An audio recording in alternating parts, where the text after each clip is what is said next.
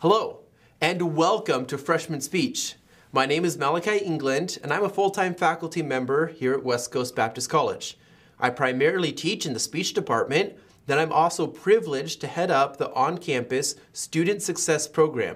So if you're ever in the area, you want to stop by West Coast Baptist College's campus and learn what is student life like when you're here in person, we'd be privileged to have you here. And I think it would be an amazing opportunity. I hope that most of you get to come on campus here at West Coast at some point to see what it would be like to be here in person. It's an amazing experience, and we'd love to have you. Now this week, you're going to have an opportunity to share a bit about yourself via a discussion post form going through, but we want to start this class off by looking at the syllabus. What's required of you in order to do well in this class, and what can you expect from this class? What will it do for you? If you're able to, on your Canvas, where you're probably at now, go ahead and go to the modules page or the files page or the home page, one of those three that should be on the side of your screen there. Should be on your left-hand side of the screen. I don't know where exactly that shows up on the camera, but go ahead and pull that up and find the syllabus. Once you've found the syllabus, you'll be able to follow along with that as we go over it here in this video lecture. Now, what is the purpose of this course? What's the course description? This course is designed to give the students the skills needed to properly prepare and deliver an effective speech. So often when we think of speech communication, we think of the delivery, the part of where you're standing in front of someone and you're giving a speech, and that's where it all wraps up. That's what speech is all about. But there's so much more. There's a lot that goes in with preparation in order to get to that presentation point. So we want to look at the preparation and the delivery of effective speaking. Now, the student who successfully completes this course will be able to, number one, discover the natural and enjoyable aspects of speech communication in life and ministry. The natural and enjoyable aspects. Now, I think it's pretty easy for each of you to see that you have a natural aspect of speech communication that maybe the person in the room next to you or I don't have.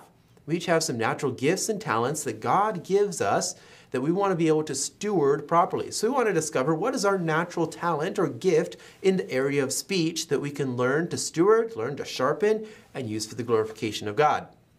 We also want to learn the enjoyable aspects of speech communication. Now, many people are terrified of speech. If you look at the greatest fears in America today, as of about 3 years ago, the fear of dying was only the second greatest fear. There's lots of fears in life. There's fears of spiders, fears of heights, fears of water, fears of almost everything. The fear of dying, however, came in second, and only second to the fear of public speaking. The fear of public speaking, can you believe that? Many people said that in that instance, they would rather die than get up in front of a group of people and talk. So some of you, chances are, aren't big fans of public speaking. However, there's an enjoyable aspect that each of you can find, and we're going to show how to get to that point throughout the class. How do you get to that point? Well, we can find that when we're coming up to a presentation, we're new to the idea, we're a little bit nervous, and we get up to that podium, we give our presentation, we go through it, we're kind of nervous. It's not a really joyful and energetic feeling to us if we're nervous about it.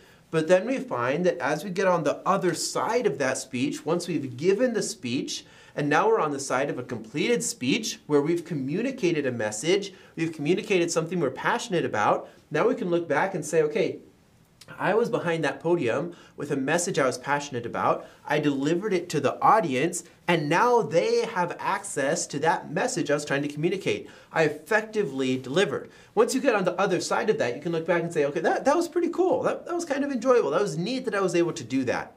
And then as you routinely get on the other side of a speech, and the other side of a speech, and the other side of a speech, you're going to find that once you're on the other sides, it's enjoyable, and there's a sense of fulfillment that can allow you to come to enjoy speech communication.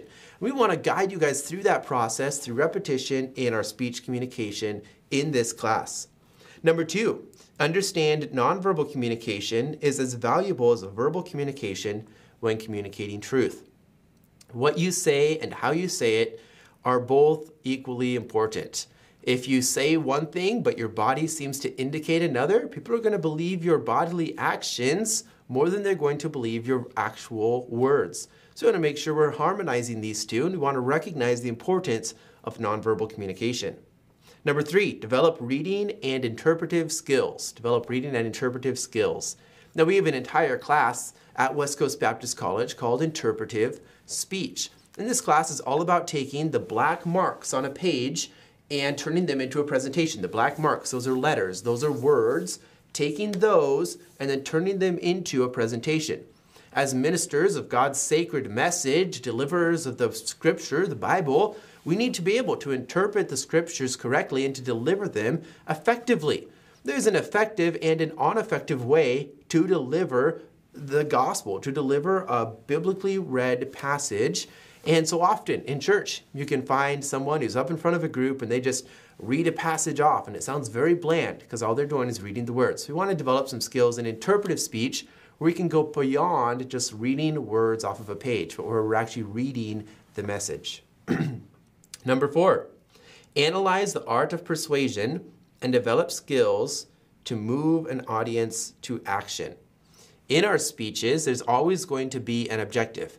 Every speech must have an objective. Every speech must have an objective. You're going to hear this multiple times over the course of this term about speech communication. And here we're talking about, okay, we're going to analyze, we're going to develop some skills in how we can persuade that audience to action, how we can communicate and guide them to a point of congruence with what we're trying to achieve and the objective of that speech. So we're going to work on developing some skills there. Number 5, discover the practical principles of speech communication and mature in technique and skills. Develop practical principles of speech communication and mature in technique and skills. There's a lot of speech aspects that are very artistic. They're things that you need to work on practicing yourself and honing, just like playing the piano. And there's a natural talent and there's a lot of practice that goes into becoming a better speaker. There's some other aspects of speech communication that are very practical.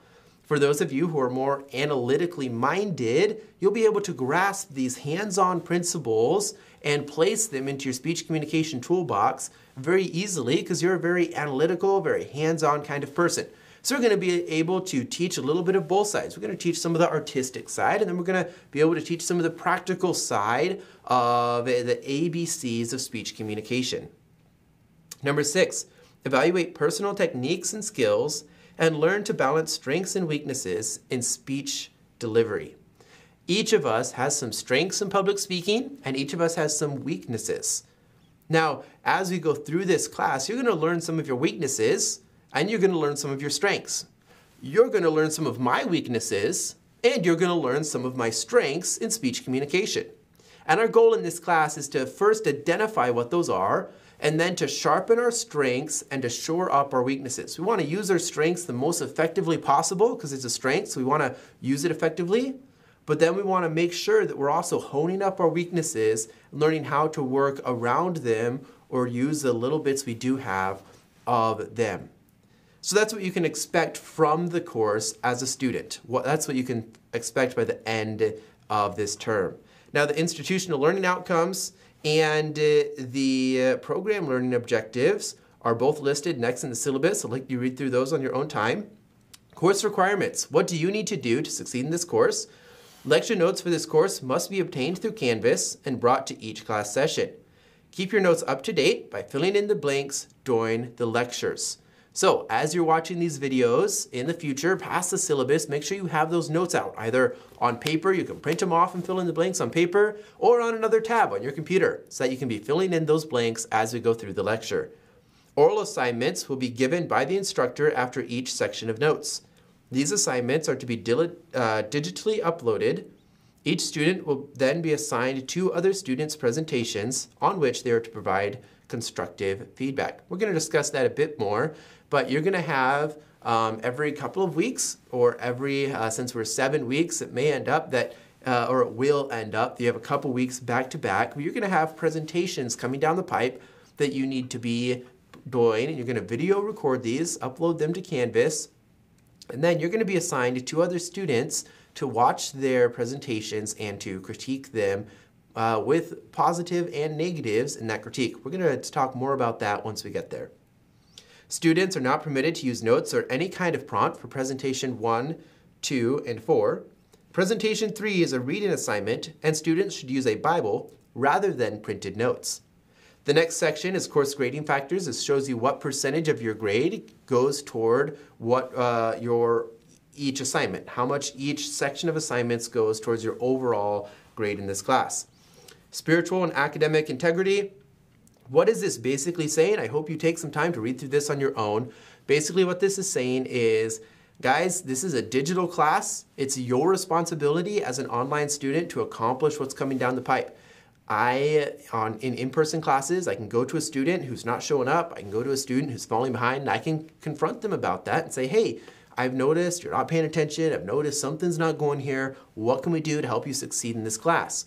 Online, I'm not able to watch you watching these lectures. And so I can't dive through the camera and help coach you through and make sure you're doing okay. If you're struggling, it's your responsibility to reach out to us, to reach out to me, and let me know what I can help you with. And feel free to reach out to me. I've included both my work phone, my work email, and my personal phone. So don't feel like you can't send me a text or something. That's totally doable, and we'll work with that.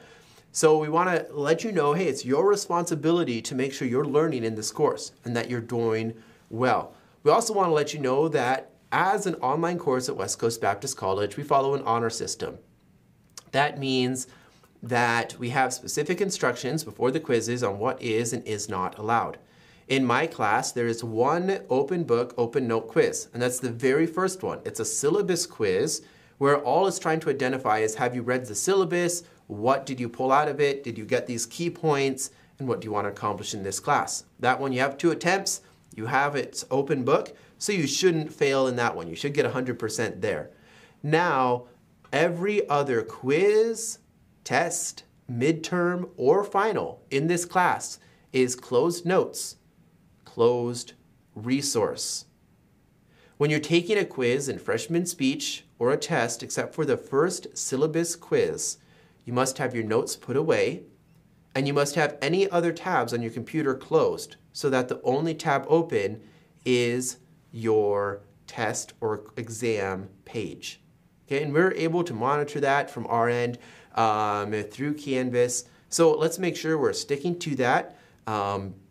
It's not something we want to get involved in, but just wanted to identify what is acceptable conduct and behavior in taking a quiz and what is cheating. Well, cheating is using any kind of resource, any website, any notes, any help from another individual during a quiz. Now, if you do have a question about it while you're taking a quiz, can't understand one of the questions, send me a text or a call, and I'm pretty quick to respond to those, and I can help guide you through that question.